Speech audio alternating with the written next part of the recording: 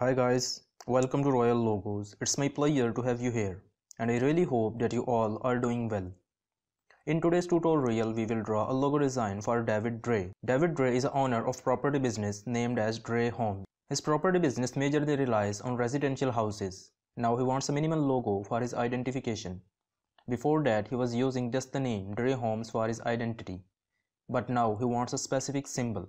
So our task in this tutorial is to design a logo for Dre Homes. Now let's continue with the part 1 of this tutorial, which is how to find the logo design idea. Here we have two words for the logo, Dre and Homes. For the Homes, it is obvious that we can use any of these symbols, which best represents a residential house. But for the Dre we have a problem because we cannot use any of these symbols as it's the name of the owner. So from the Dre we can extract only the initial letter D. Now our task is to design a logo which is a combination of two elements, letter D and home. Let's continue with the part 2 of the tutorial, which is vector design process in any of the vector-based graphic design software.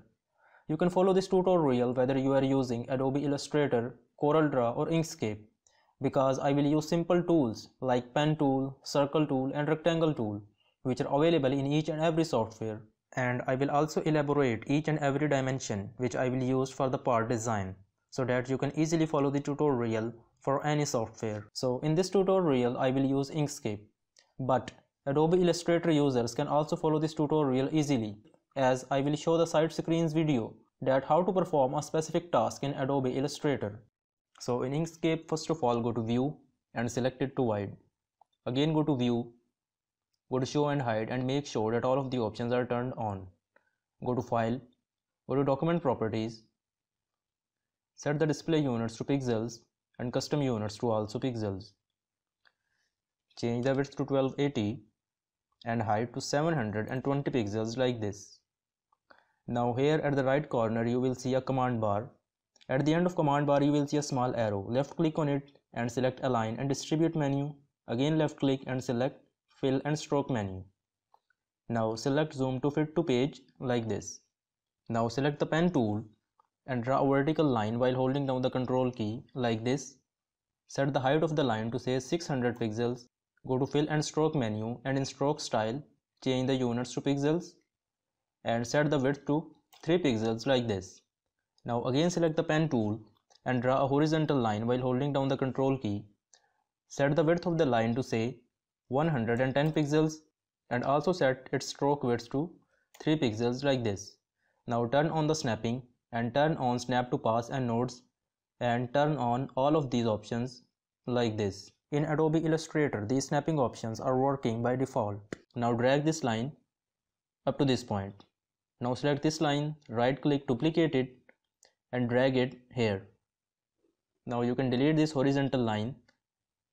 Again select both of these lines, right click, duplicate it and drag them horizontally while holding down the control key up to this point.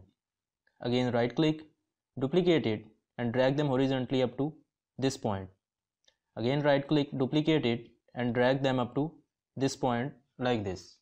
Now select one of these lines, right click, duplicate it and rotate it to 90 degrees like this and drag it up to this point. Now again select the pen tool and draw a vertical line while holding down the control key and set the height of the line to say 135 pixels. Go to Fill and Stroke menu and set the width of the line to 3 pixels. Place this line at this end.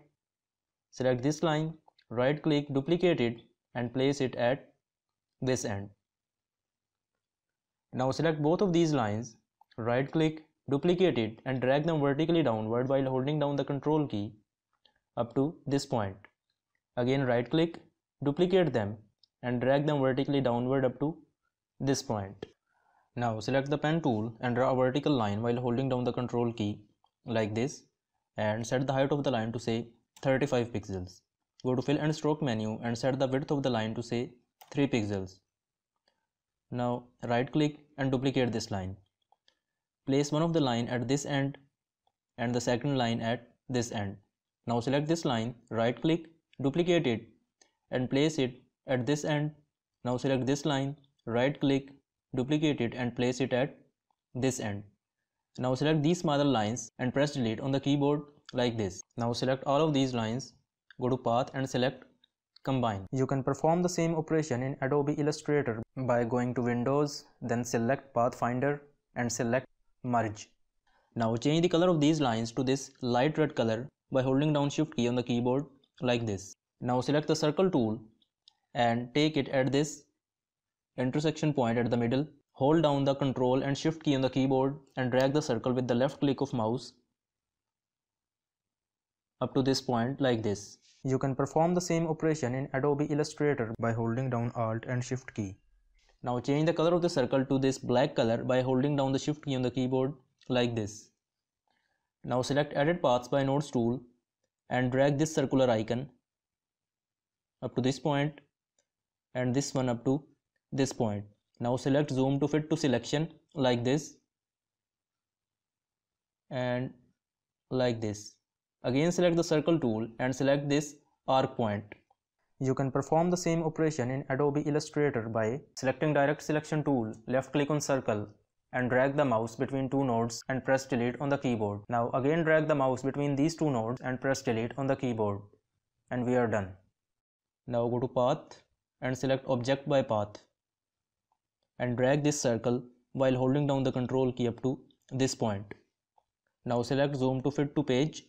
Again select the pen tool and draw a line from this point to this intersection point and up to this intersection point and press enter on the keyboard like this.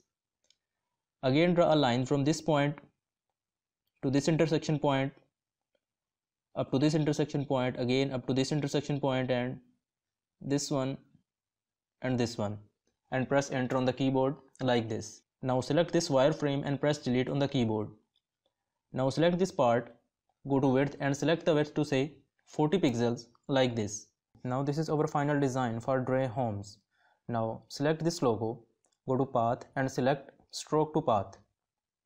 We can perform the same operation in Adobe Illustrator by going to Object, then go to Path and select Outline Stroke.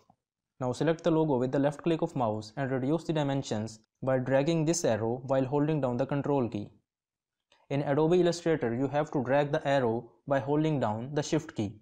Now select the text tool and write the name of the logo, which is Dre Homes. Now select this one. We will set the font to Calibri and set the dimensions to bold. Now again reduce the dimensions by dragging this arrow while holding down the Control key for Inkscape, and you have to hold down the Shift key for Adobe Illustrator like this.